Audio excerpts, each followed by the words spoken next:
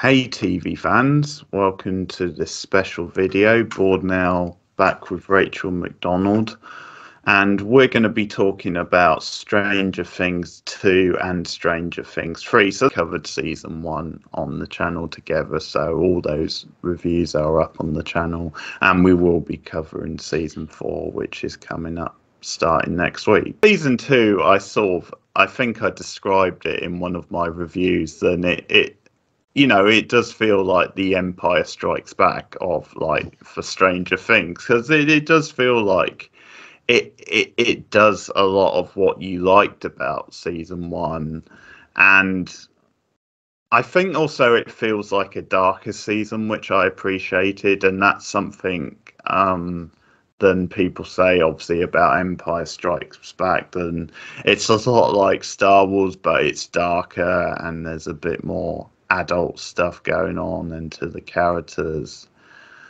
But so it sort of feels like that. I think that's maybe why I do still like these 3 seasons. Like, I do stand up for the later seasons because they do feel like good sort of movie sequels. And if you think about like sequels to movies, it's sort of like they don't have to be as good as the original. All they have to do is be good and work on their own and add stuff to the overall picture. So, I mean, that's another reason I like them, because they're adding to the mythology of Stranger Things. Now, obviously, there's a debate to be had. Should it have been left alone after season 1 and stuff like that? And obviously, I can go either way on that one. I mean, if it had been left at just 1 season, then fine. That would have been great, and I would have still have loved that opening season, that first season, watching it, rewatching it. But to me, when you've got characters this good and the writing's this good and you've got really great production and effects and stuff, then to me, you never complain about having more of this sort of show when you enjoy it so much. And I do appreciate the darker feel to seasons 2 and 3. They do go even more darker and more intense than season 1. And it's sort of because of the genre, sci-fi events, and they add to the world. They add to the mythology of the world with like new creatures, sort of new ideas. Make it very clear that I do love Stranger Things. I really do. And I do love the characters. And even though I'm going to have complaints, I do enjoy aspects of seasons 2 and 3. However, I am very firmly in the camp that believes that this show should only have been 1 season. For me, season 1 was so complete and so good and wrapped everything up. It just felt so complete and so good and wrapped up that storyline so well that for me, anything that comes after is kind of like not needed. But that being said, one thing I love about this show, and one thing that it does continue to do well, is the characters and their characterization. And I think season 2 in particular is really, really good at this. I think the character journeys in season 2 are probably the best in the show. I love watching the dynamics that season 2 has. I love watching the development. You've got Elle and Hopper, growing into this new father-daughter relationship. You've got Joyce trying to, in her new relationship with Bob, and we're going to talk so much about Bob. Bob Newberry is like, oh my God, I love Bob so much. So that's going to be a whole thing later on. But you've got her dynamics, then you've got her, trying to let go of her fear when it comes to Will. Will, oh my God, Will this season. Noah Schnapp, like, where is his Emmy? His performance this season is brilliant. And I actually really do like seeing the after effects of what happened to him, because he was gone for so long by himself in season 1. So to see the after effects of that and to see how the Upside Down is still trying to get to him, that's really interesting. I think Mike has a great arc this season with him trying to deal with his grief and his trauma and, his supposed how he feels he fails 11. Steve Harrington, king of everything, is so good this season. Like, oh my God, fantastic. I think the only characters I have to complain about this season are Nancy and Jonathan, and we'll get into that later because I feel some disagreements brewing beneath the surface when it I comes think to there will be, Nancy and Jonathan. yeah. So I think season 2, I don't think it was necessary, but I think it does a very good job of showing the aftermath from season 1, if that makes sense. Like season 1 Yeah. had so much shit go down that it's like, well, what happens when everything calms down? What happens to these people? What trauma do they go through? What after effects do they still experience? And I think season 2 was really good at exploring that. So I do enjoy season 2 to a certain extent, but again, part of me does feel like it was unnecessary. The new characters that are added in season 2, look, I love Max. Everyone loves Max. Max is a great As you character, should. as you should. Sadie Sink is brilliant. But I mean, you could take her out of the season and it wouldn't really make much of a difference, you know? Like her and Billy, oh, We'll talk about Billy we'll in a talk minute. about that. We I will do. feel that they don't really add that much to this season as far as like I feel like you could really take them out of the season and it wouldn't affect much. And then there's creepy conspiracy theory guy, who I really don't like. We're going to have words I about him like him. because he is creepy He's funny. and weird and feeding underage kids alcohol and encouraging them to sleep together. It's where we're going to talk about Murray. He's a bit of an issue, but Oh, I dear. watched season 2 mostly for the characters because I think the Yeah. character work is superb. The story itself, it's okay. I mean, I remember there was this video essay, I think I sent it to you recently, where they basically talk about how in season 1, it's a big mystery. You spend 3/4 of season 1 not knowing what the hell is going on. So the whole point is to find out exactly what's going on. So it's like you do find that out at season 1. You find out about Hopkins, you find out about the Upside Down, you find out about the Demogorgon. So in season 2, it's like, well, we already know all this stuff. We know that Hopkins are bad. We know there are Demogorgons coming from the Upside Down. We know there's another world. There's no Well, yeah, mystery. but you are. I mean, I agree in a way. There's no mystery, but you still, as I said, these with both these sequel seasons, it expands on the mythology. You know, you hadn't really seen like these monsters as like small creatures, which we actually see in this season, and it definitely, you know, it just adds to what came before, which is what I think good sequels should do.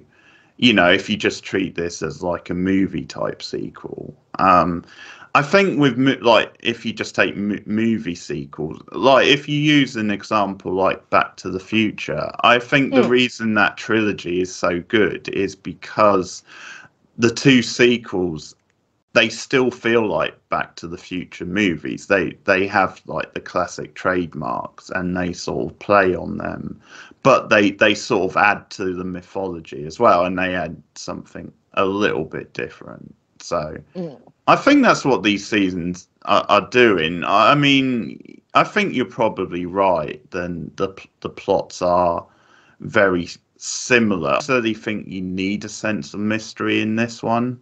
You know, because obviously there's still surprises. There's still, you know, things that unravel in the show.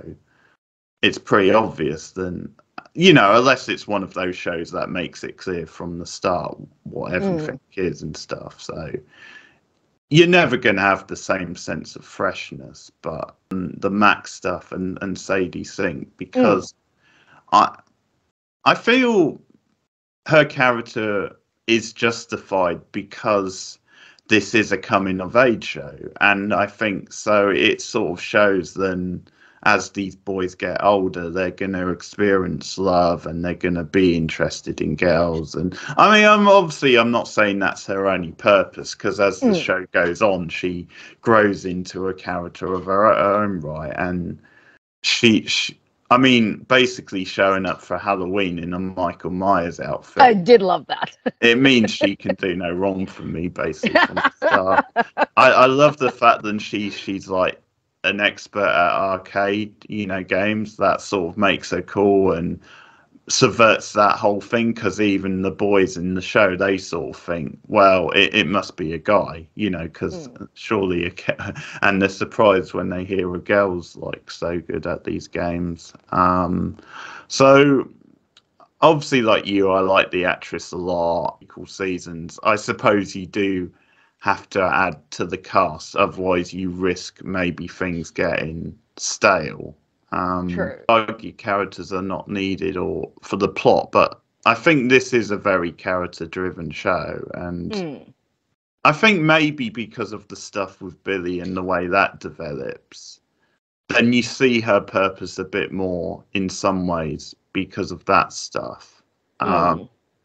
But like in a way, like you can debate characters and how good they are compared to each other, but I don't know. In some ways, like you could say, well, is Lucas particularly needed in season one? But he's just part of the group, and he's a good character, and he adds something different Mm. to the. And I think Max adds something different. Yeah. Like I wouldn't take Max out of the show. Like I said, I do love her character. I just feel that like it just really was not necessary to have her and Billy in Mm, season two. Like, for example, Bob's character. If you took Bob out of season two, things would change because he yeah, actually does help move the plot along. Whereas if you took true. Max and Billy out, like really nothing would change. But that being said, Max's character, especially in season three, is really fantastic. And I love in season Yeah, three when we get to talk about it, how her dynamic with certain other characters help other characters to grow. You know, her and Elle in season three are they're like my favorite they're aspect of great, season aren't they? three is that Together, friendship and yeah. how and how it really helps Elle come out of her shell. But I find in season two she's a little bit superfluous. A great character, but Okay. a little bit not needed. And I didn't like, and again, luckily they rectify it in season three, but I don't like how season two just does pit her and Elle against each other just a tiny bit. But Little like I bit, said, yeah. they straightened that out in season three. So I could forgive that in like They, retrospect. I was like, okay, that you made good with that one. It's okay. And they're kids. They're kids and they're gonna have stupid jealous feelings and be, you know, and have that yeah, kind of stuff happen. So it's not a huge complaint. It was just a little bit annoying. I remember when I first watched it, I was like, don't do that. Don't pit the girls against each other. Just let them be friends. And they did. So it worked out in yeah. the end. I mean, obviously, it's more from Mel's point of view, isn't it? Like Yeah. she's more. Max actually tries to be Max friendly, actually tries, yeah, but but Elle is not it's into just it because as she's much. because they hint at maybe a love triangle there, but they never really go with it, so it's fine. No, But acting that way because of all the soap operas she's been watching as well. Like she's been watching oh, like these okay, shows that have those dynamics. Billy, on the other hand, okay. Let's oh talk my about Billy.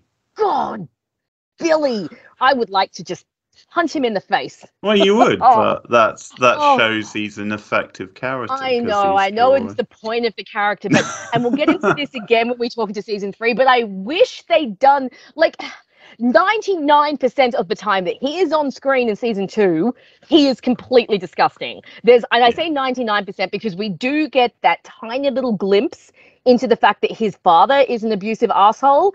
So we know it where it comes from. explains some of the So stuff. we get a tiny little bit, but we don't get enough. I spoke about this before once when we were talking about Stranger Things off screen, but there were so many times in season two where I legit thought he was going to hit Max. And that was Yeah. like a horrible feeling. Like, I was like, if you go there, Stranger Things, I will not forgive you. Do not make me watch a 17-year-old kid beat up his 12-year-old sister. Like, not going to happen. But he's just so abusive towards her. Yeah. It's horrible. And then you drop the racism shit in on top of everything. And it's like, what are we doing with this character? Well, Are we just trying to make him the vilest thing on earth? character who has grown on me over time, especially when I see his purpose more. Yeah, but in a way, Mm. you're judging him because you don't like the person sort of thing. Yeah. So, but you have to like in shows like this, I understand maybe they don't have to go as far with him, I think they went a little too far. but That's all I'm saying. I think it was a little too much. They could but have reined it back in a little and still made their point. mainstream show, they're actually not afraid to tackle these issues, and they do go a lot darker than you expect a show like this to go.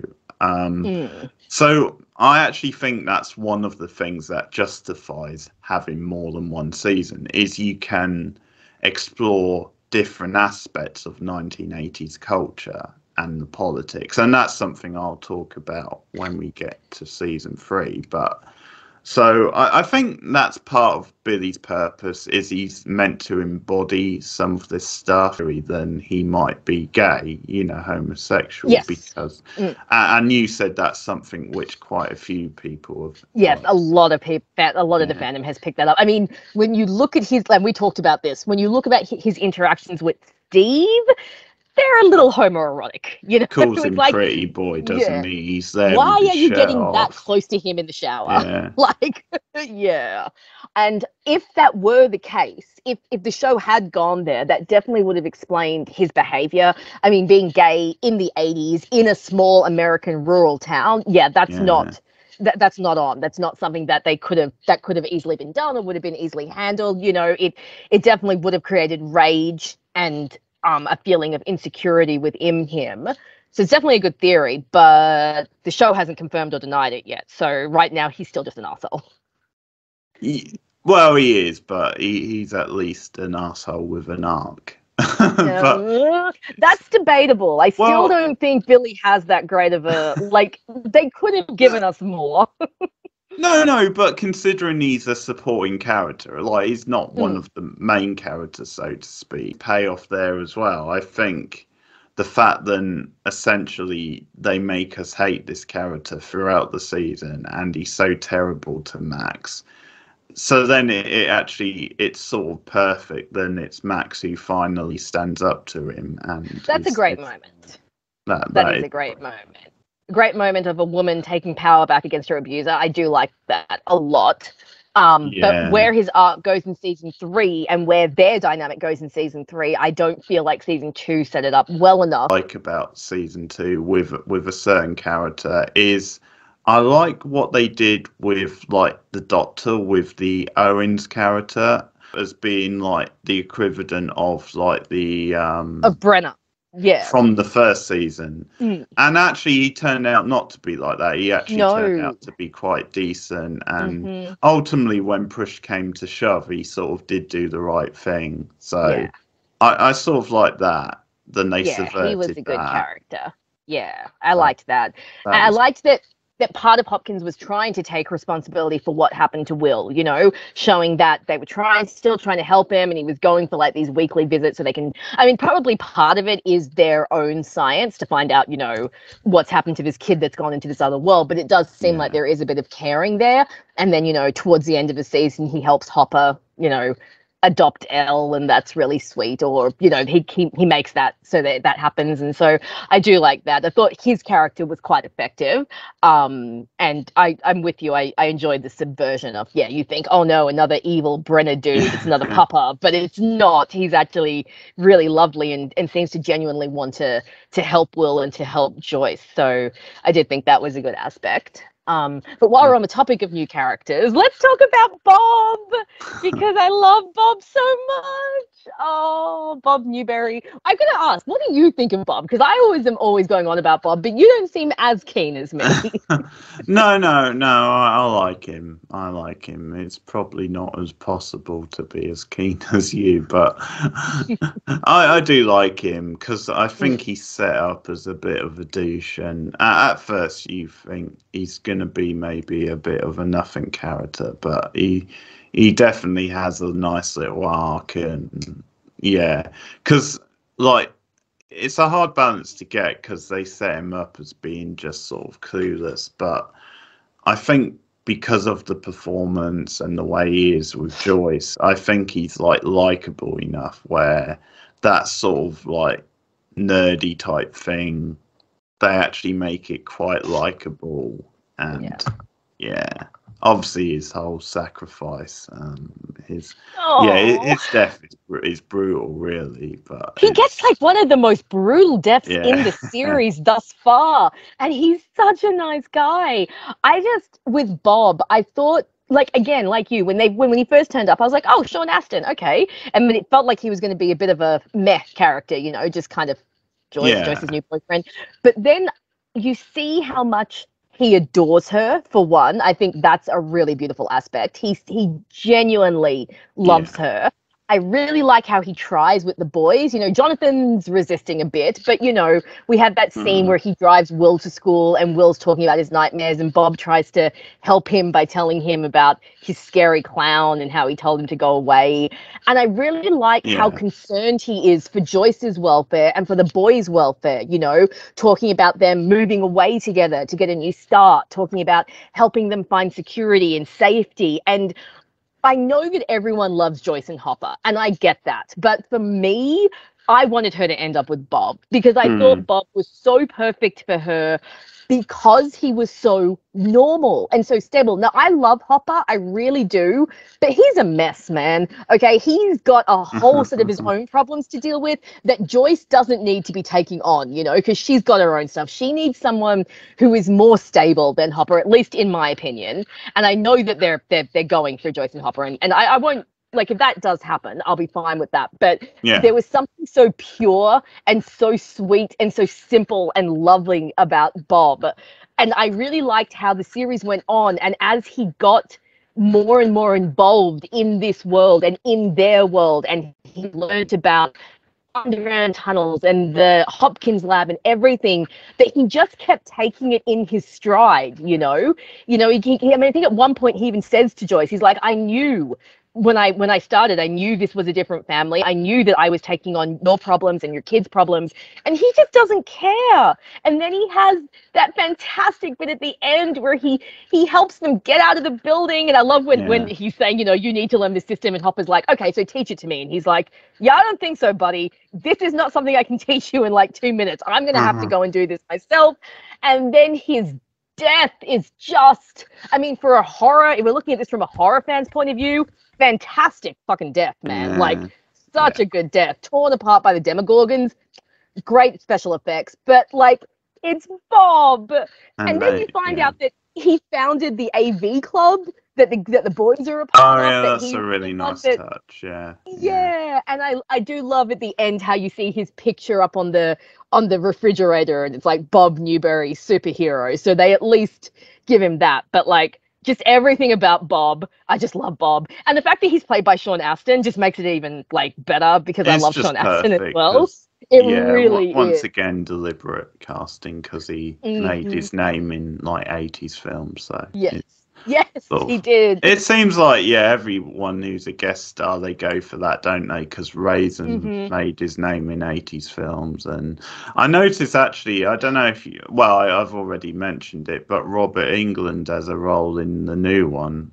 Yes, that he's would be actually awesome. in the cast list, so that's going to be interesting to see what he does. I wonder who he'll be playing, because I've noticed with Robert is a lot of the roles I see him in, he plays like really straight characters. It's like, you know, he's got Freddie, who's like his ultimate character, and then in his private life or in the rest of his acting life, he likes to take like more chill roles, you know, roles that are very different. Yeah. So it'll be interesting to see if they're going to bring him in as a bad guy, and if they do, how they're going to play it, or if he's going to be a good guy and completely subvert the expectations that you have. You know, you see Robert Englund, you immediately think, oh my God, Freddie, but he could be playing something completely different. So how you like Karen as a character, and Karen. And I like her as well. I think she's a great mother and has some great scenes with Nancy. There's a good scene in season 3 actually between them, sort of after she's had like the fight with Jonathan and what have you. But I know you mentioned at some point just randomly how you think the show ruins her later on. Now, does that happen in this season, or is it more? Well, the decline starts in this season. Okay. So one thing I noticed in this season is that she's really not around a lot, which was really weird for me, because in season 1, she's very involved, you know. She brings Joyce a casserole. She's always trying to find out what's going on with her kids. You know, she ends up even being involved with the agents come to her house. She feels like a very involved and very caring mother. And then in this season, it's like she just vanishes. She's barely in the show. And then like the one full scene we get with her is when Billy comes to the front door and he's standing there with his shirt open, or like, hey, and she just turns into like this giggling little schoolgirl, and I'm like, woman, he is 17 years old. Get your shit together. It feels out of place with the other stuff with Billy, and because bearing in mind he's looking for the kids, and Yeah. you're sort of heading for a really dark scene after that. I find it because, I mean, first of all, I think it's a funny scene, and secondly, it's sort of like, I think this show, obviously, it's a big prestige, and I think that's prestige in a certain kind of, like, sort of fiction. This picture of Karen and her sort of husband having not the best marriage. Like, he's you know, he takes her for granted, he's not the best father, and you know, he's sort of like asleep in the chair or something, I think, when Billy comes calling. But like, because there's a set where she's in the bath and she's actually reading like a romance, and I think there's actually a clever touch where the character on front of the book looks a lot like Billy, which is pretty funny. But that's sort of how I justify it. I just think it's like one of these scenes where it's like a prestige and they're just going for something a bit more light. I definitely get where you're coming from, but by the same token, why ruin Karen's, well, not ruin, but why do it with Karen's character, you know? And I understand that her marriage is not great. Like, they definitely lay that out in season 1 when Nancy's like, you know, my mum was young, my dad was older and established. They basically just got married and have kids because that's what you do. So I understand. And even in season 1, they do show parts of Karen being unhappy in her marriage. But in season 1, she's like, she's a supportive friend, she's a good mother, she's trying to understand both her kids, she's trying to be involved with both her kids. In this one, she doesn't even notice that her kids are gone for 48 hours. You know, like, both Nancy and Mike just vanish for like a good portion of the season, and she doesn't even seem to notice. And well, again, maybe she was at work a lot of that time. I don't know.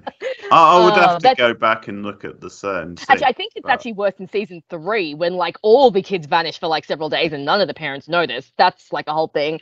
But, and I think sometimes I get uncomfortable when TV shows do certain storylines or create certain dynamics between characters that are unequal.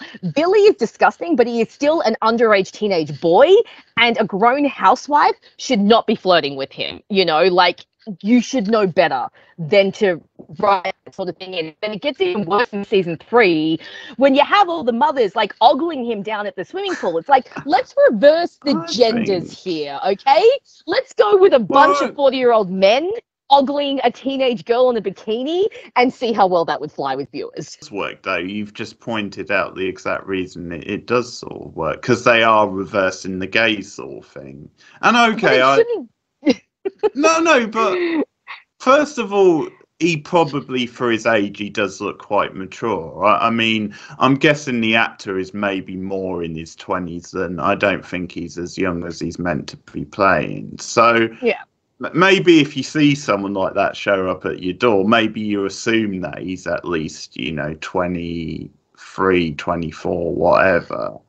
And I guess I'm just not as bothered as you, because I just see it as a prestige and it's light-hearted. I don't think... Fair enough. You're supposed I can understand that. Like, read it as literal sort of thing. I can get where you're coming from, but I just find, especially in TV shows, there are so many examples of this sort of dynamic happening. And again, I'm like, look, I know it's fiction, and I know that, you know, we shouldn't take it too seriously, but by the same token, it's like fiction does reflect reality. And there are so many shows out there where there are all these uneven dynamics between adults and teenagers that just made me uncomfortable. And the fact that in season 3 she even considers sleeping with him, I'm like, honey, you better pray he's 18 by this point, okay? Like, check his ID before you go there. But yeah, look, Karen, I think in season 2 is not so bad. I feel like they just kind of more forgot about her in season 2, or maybe it's just that they added all these new characters, so they didn't really have space to concentrate on the characters that were left. I think that's maybe it. Yeah. And I think it's more that Karen, for me, in season 1 was such a surprise that I ended up loving her because she was such a subversion, kind of similar to Steve.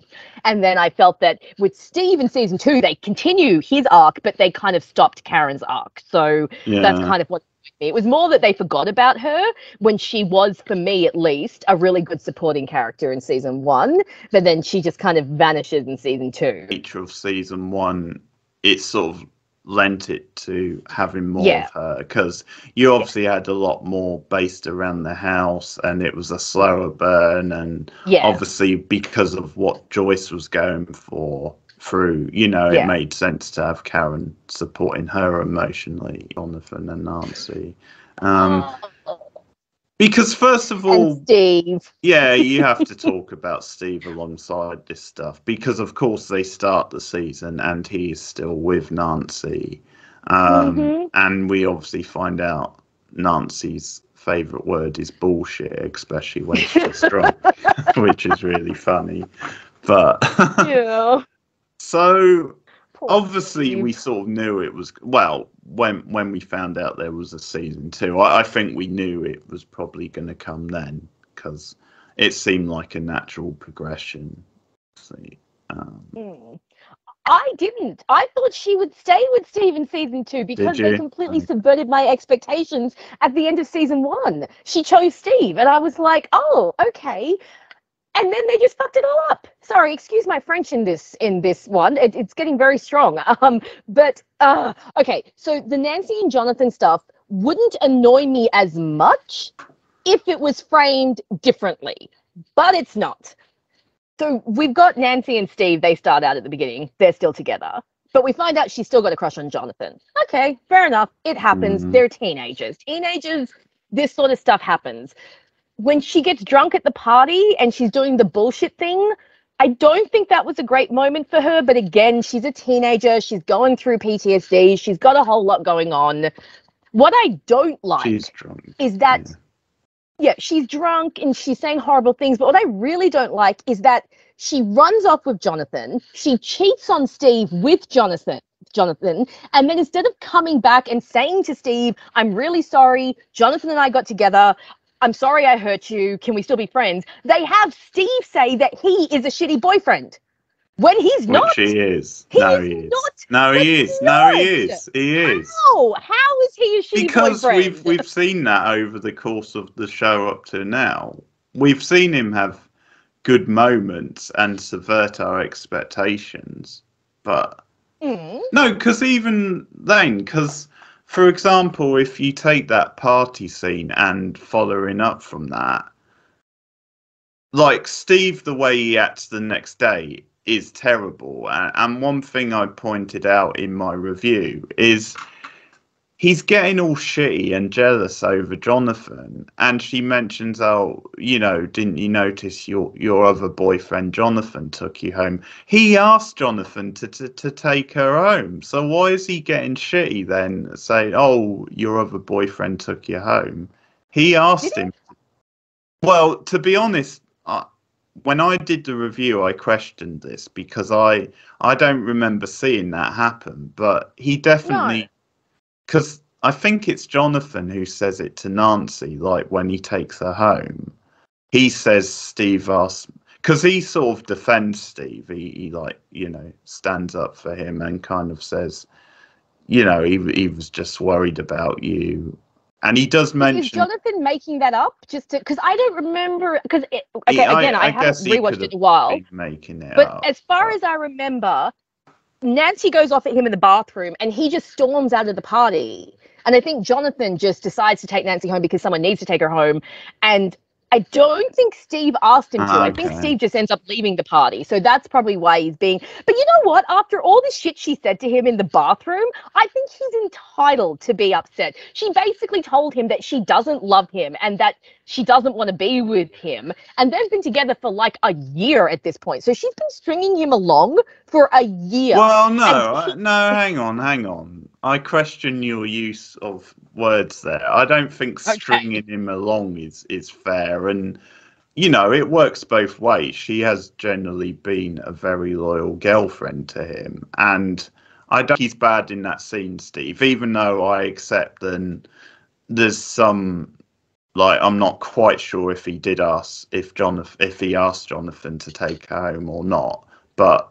Okay, I can read that as Jonathan was just saying that, and Jonathan was actually doing that maybe to stick up a little bit for Steve. But Hmm. whatever, I can accept that maybe Steve didn't ask him to do that. I can read that, but I just think up to this point, and obviously things changed this season, but up to that point, he's actually had no reason to be jealous of them.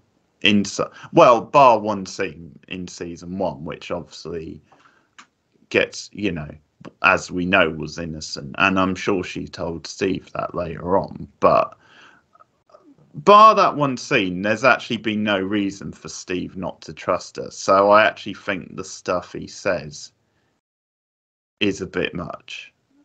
But it's coming off of the night before where she basically told him that he sucks and that it's bullshit and that she doesn't want to be with him. So he's responding to the fact that she has admitted that she's not into their relationship. And I mean, when you see them in the build-up, he's still sweet with her. He goes with her to Barb's parents for dinner, even though he's got no connection to Barb whatsoever. And he's been doing this, obviously, for the full year. He tells her he loves her. He reassures her. He tries to help her. He tries to take her mind off things. And then she just turns around and gets drunk and spews all this shit at him. Well, I just don't think he was a shitty boyfriend. I think he was fine up until the party when he's responding to her, kind of being a dick. Them as a natural couple. And obviously we had that disagreement over a scene in season one.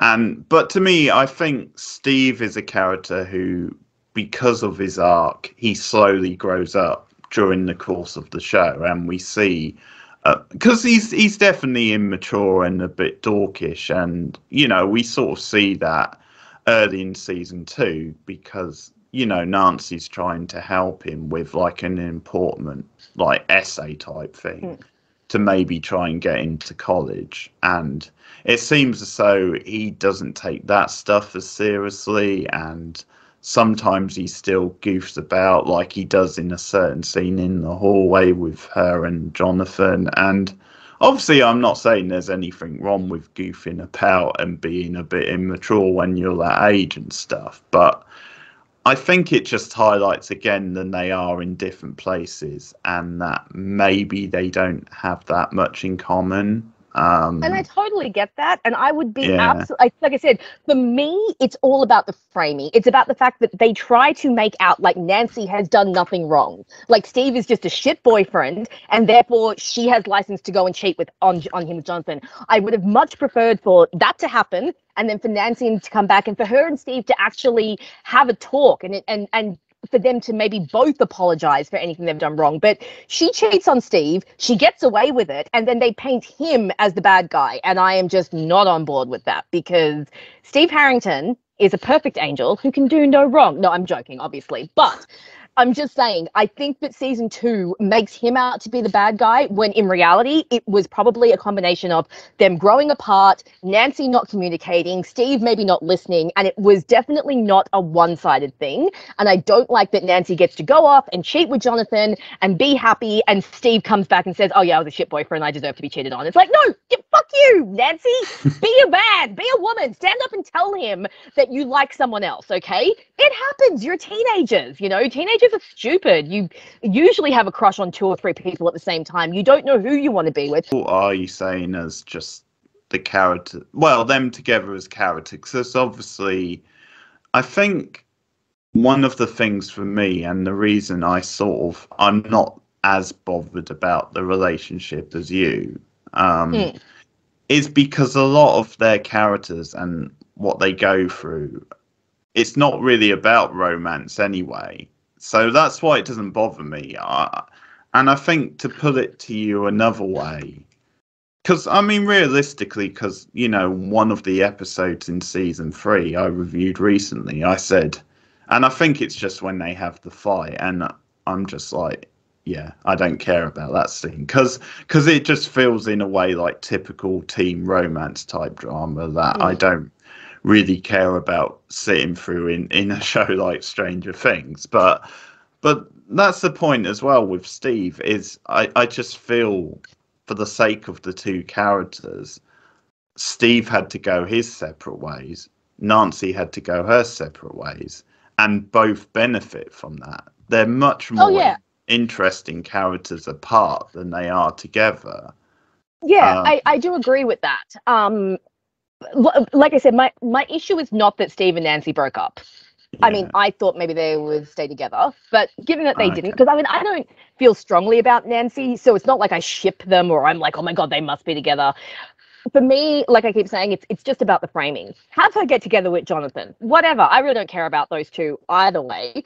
Um, I think that Murray's creepy, but I I I don't think the way they got together was that organic. But if they're together, that's fine. But just don't try and paint Steve Harrington as the bad guy here. You have that with her and Steve, where a lot of their stuff is it's just typical teen romance drama. So I kind of, yeah, I'm not so into it, but I just think, as I said, Steve is a more interesting character when he's not with Nancy. You know, I get that because he obviously definitely is. him getting involved in the kids and the whole thing with Dustin Him and is it is Dustin, fantastic. Yeah, aren't they just the best duo, him and absolutely Dustin? love it. So good. And Um, that was such an unexpected dynamic. You know, like you went into season yeah, 2 expecting certain dynamics. You knew that Hopper and Elle were going to get close. You knew that Nancy and Jonathan were going to happen. Who could have predicted that Steve and Dustin would end up being like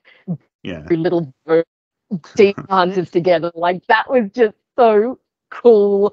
And I loved that he brought him to the prom at the end, you know, and advised him on how to do Giving his him hair. advice, and yeah, you've got It the was whole just Farrah so cute. Fawcett hair Yeah, spray yeah. verse. Yeah, And yeah, I it's loved it. I thought the two fantastic. actors had really great chemistry, and I thought they really made that work. I love when they're setting the traps for the Demogorgon, and Yeah, Steve's gone out to fight them, and Max is like, "Oh my God, he's insane," and Dustin's like, "He's so cool," and I'm yeah. like, "Yes."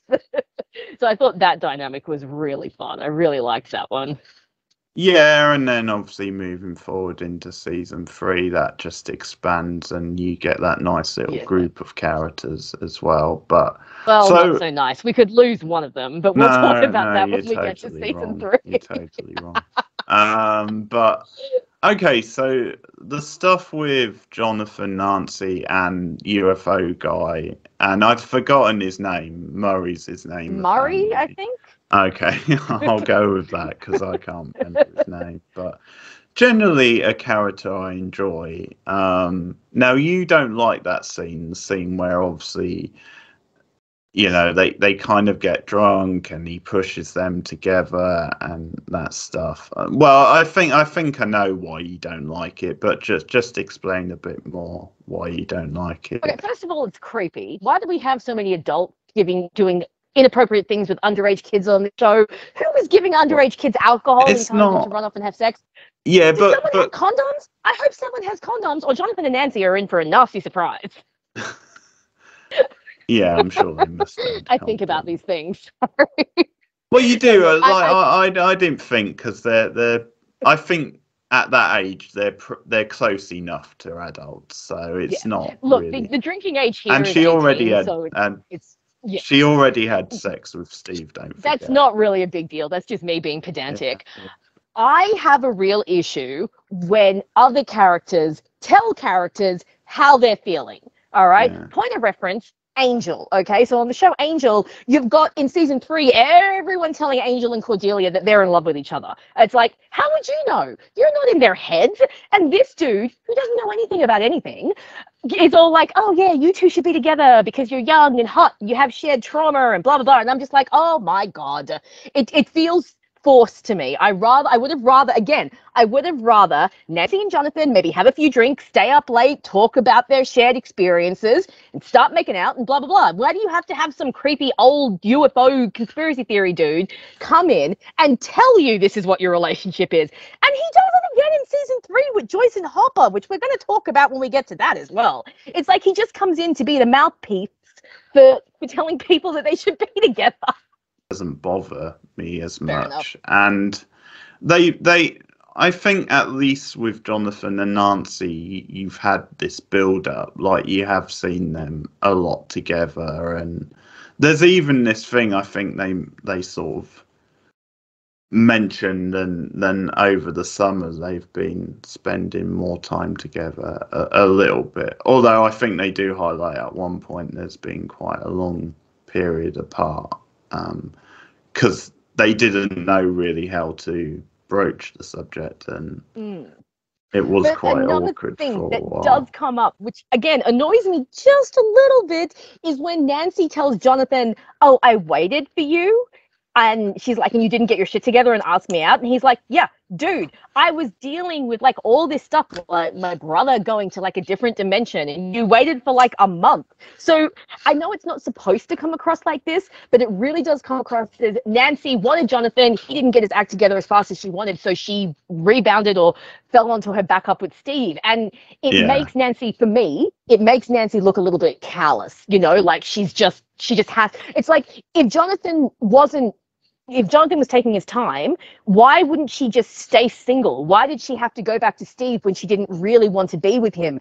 Is she so desperate that she can't be alone? She doesn't seem like that sort of character, So I found Mm. it odd that they threw that in. I think it would have been more, again, I think it would have been better if it had been, "Oh, I went back to Steve because I thought that's what I wanted, but it turned out I was wrong." I find it quite entertaining, and Fair enough. in a way, it's a bit of a stereotypical, drunk get together scene and the Yeah. way it's filmed. But yeah, I don't hate Murray. I find his character quite entertaining. And, I and it's definitely a funny scene because you have the good bit next morning, where that's a I great. hate that line. That's so funny. How's the pull out? Oh, That's Red. fantastic. I hope he did pull out, considering they don't have any condoms. But Yeah. just, oh man, this talk is getting very X-rated. If you're under 18, stop watching this. Stop watching the Yeah. video. Oh, look, it's a funny line. It's still gross.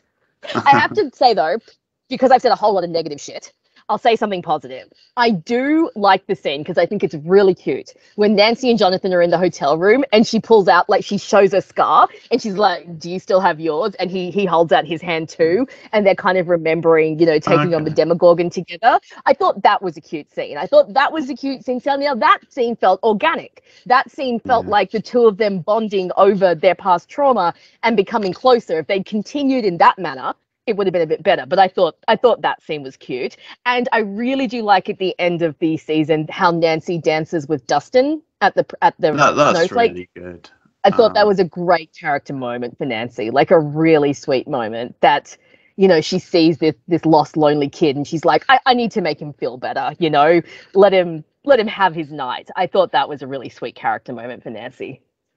Yeah, me too. And it's also so perfect because Dustin had a crush on her for a while, Yeah. and the whole context of the scene is so perfect because she is seen as like this popular, attractive girl around Yeah. school. So the fact that the girls who have rejected him then sees him dancing with one of the popular girls and grown up, Mm, it sort of adds to the scene. So yeah. yeah, that's really good. That was a nice sort of end to the season, and Mm. it's a good way to end with like a dance, and obviously subverts it a little bit because then you get the very end, which is like the monsters being really pissed and getting Yeah. ready for That's a next really nice season. final shot, I will say. I do like that final Very shot where good. they flip it upside down and you see the monster in the upside down. So I want to ask you, while we're talking about dynamics, Yeah. what your thoughts are on Elle and Hop this season and their building of their father-daughter dynamic. Do you like that Yeah, yeah. particular thread? Yeah, definitely. Yeah. I mean, I think we've said before then Joyce and Hopper feel like the sort of parents to like all the kids in the show. It feels like Yeah. that way, and they take on that role regardless of if you think of them as like a couple or not. They definitely Yeah. sort of take on that role, and Mm. yeah, his stuff with Elle is great, and the way they go It is, through isn't it? all the rules and like the consequences of that, and just stuff like that, how he sets the rules. And obviously there's some quite useful flashbacks and stuff in the season once again. But yeah, no, it's really good. I like their chemistry, and as I said, I like that whole father-daughter dynamic. It obviously Yeah. makes sense because he obviously lost his daughter, I also like actually the scene when she returns and they see her for the first time, and Yeah. I like Mike's reaction, how pissed he is at Hopper, which yeah, you totally get, but it's a great scene for Hopper because he reacts in just the appropriate sort of way, where he doesn't like go off on Mike. Like they have a little bit of a spar, but he just stands there and takes it and sort of gives him a hug and says, I know, sort of thing. So I know. Oh, it makes really my great heart hurt. So, It is. yeah. I So love Hopper and Elle. I think the last couple of episodes are fantastic and Yes. really land. Unfortunately, we have to talk a bit about a negative before that. Yeah, we do. So this will be one that we agree on definitely, because that famous episode number 7 is for me easily the worst episode of the whole show up to now. And rewatching it, it didn't get any better. Nope. I think rewatching it, it's probably worse because I think it's partly because you're waiting for it to come, and so you're maybe dreading it a little bit. And I guess when you watch things for the first time, it's a bit different anyway. So I think rewatching it this time, that episode was more of a slog to get through. Yeah. And I think they made a couple of mistakes with it. I think, first of all, it was a mistake in this show to have a whole episode dedicated to one character. Yes, I think definitely. you need that mixture, like cutting back and forth, and obviously Elle as part of a group, or you have other groups. So I think to dedicate a whole episode to one character was a mistake, because there, even if you go with this storyline in this episode, there was still, you know, it's like a 46-minute episode. There was still time to have a little bit from the other characters, maybe. So that was a mistake, and obviously it's even more so because it's in a different location with characters that we don't know. But the other thing, it feels like a needless detour, and it's a little bit weak the way it sort of comes about, because I did like the stuff with Elle, you know, looking for her birth mother and looking I into liked that. this stuff. There was some good stuff with that, but Yeah. this, it felt like a needless sort of detour. It did feel like they didn't come up with enough of a reason for Elle to take this trip to Chicago. Yeah. And it's just a bad episode overall, like, because those other characters, they were just really boring. They weren't very interesting to watch. They just went for stereotypical type, you know, characters, and yeah, there was just like cheesy moments, like, you know, like the whole butterfly thing, or the thing with the creature with that, you know, like her sister, where she could control things, and enjoyed. I thought, you know, the scene where they found like the guy who was in like the lab originally, who they held responsible. That was quite a good scene, but overall, yeah, it was a slog of an episode, and I think they needed to make those characters sort of more likable, or maybe more interesting to watch, because it's like when they're like rumshacking the store and they're using their powers and they're bullying in like this innocent shop owner, and we don't know these characters, so we can't really care about this, like, because we don't know if outside of this scene they're actually like more sympathetic or not. So I agree. I think I liked the concept of Elle finding other children, because her being number 11, I remember in the first season being like, okay, if she's number 11, where are numbers 1 through to 10? You know, obviously there are more kids. So opening the season, showing us another kid, I thought that was a cool concept. I am always happy when there's Indian characters on screen. So I love the fact that Carly was a Desi character. That was cool. But then they did nothing with her. I completely agree that it should not have been a bottle episode. Like, we shouldn't have had an episode just focused on Elle. It just took us way too out of the narrative of the rest of the season. Like you said, the characters, I completely agree with everything you said. The characters were flat. We only had the one episode to get to know them in, so they couldn't really do much with them. Yeah. I feel like Carly had potential. Like, I could see in her character that there was potential there. I thought her power was kind of interesting. I thought the fact that she and Elle immediately kind of recognized in one another that they were bonded by this trauma, that they were sisters. But then they just didn't do anything with her, you know? And she turned on Elle so quickly towards the end. It was a weird episode. I feel like Elle fit into that dynamic very well. I don't think the narrative felt like a backdoor pilot. You know how you have shows where they have sneaky little backdoor pilots for spin-offs? That's what this felt like, but it didn't feel like a good backdoor pilot. It just felt like it had just been dropped in the middle of the season.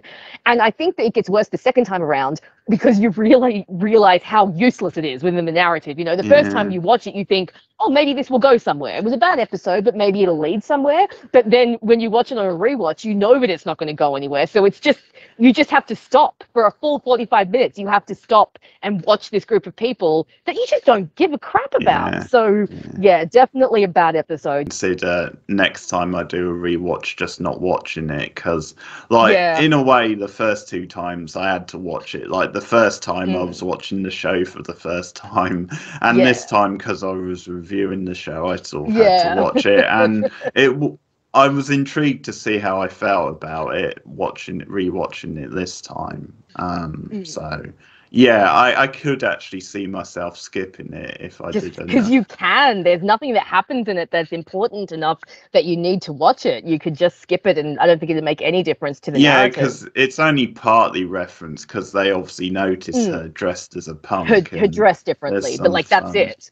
That's about it, yeah. Because you even easily could retcon it as she just went off somewhere and we didn't see it, like it was off camera, or you just leave it open.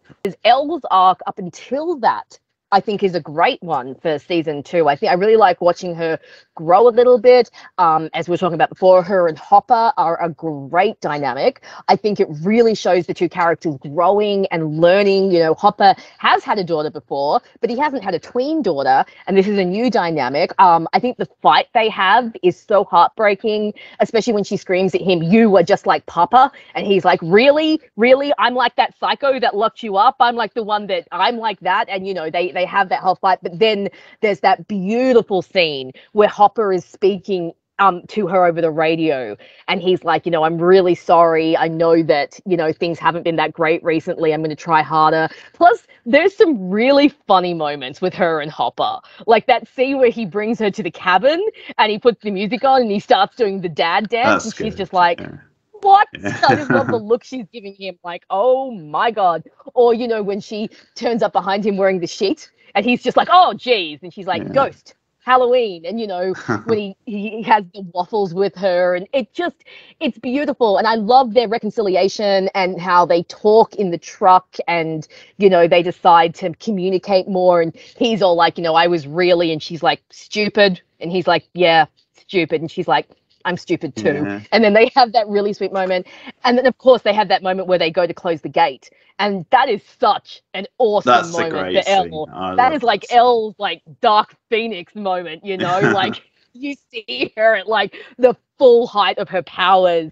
And I just think that scene is actually, I can't believe I'm going to say this because you know, I'm so like, season 1 should just be the only season, but I think that scene is one of the best in the series. That scene where when she starts levitating and she's screaming and she's closing the gate, because you really see her powers in full force there. Like I said, it's her Dark Phoenix moment. It's a great moment there. So, and I love her reunion with Mike. I agree that like Mike's reaction is so sad, and his moment with Hopper where Hop takes him aside.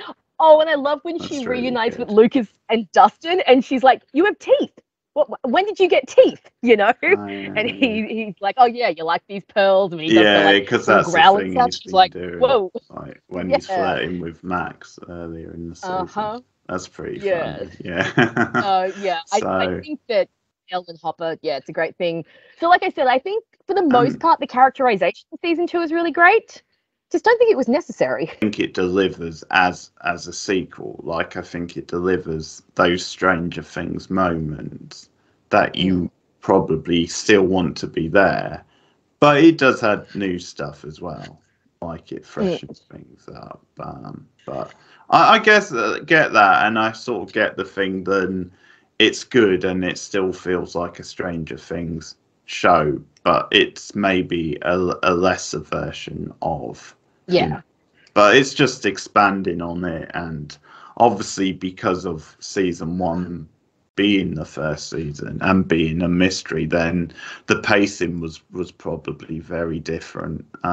mm, I will say, actually, I would say season two actually went up for me on this rewatch.